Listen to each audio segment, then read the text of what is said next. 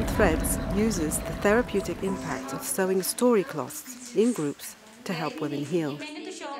Women come together to share their stories and to support each other and to sew their stories in cloth and heal that way.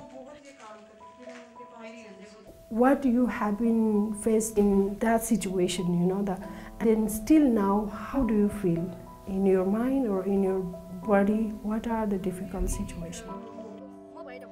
Often they come in to the women's circles suffering from a lot of depression, feelings of helplessness, symptoms of severe stress and trauma. Just being in the group itself does an awful lot to bring them out of that isolation and to build relationships of trust and caring.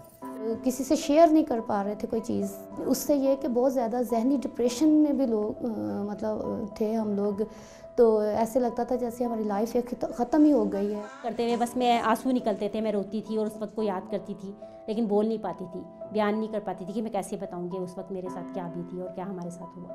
I always believe, trauma often stay on our brain as a picture, so that picture can, the display through the sewing, needle and thread. It can be, the helpful to heal the difficulties or like a trauma.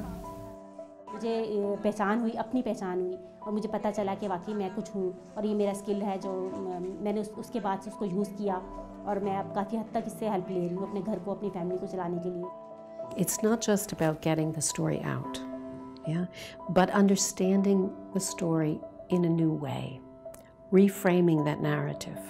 Once they have reduced the symptoms that get in the way of their functioning, they can go on to do amazing things.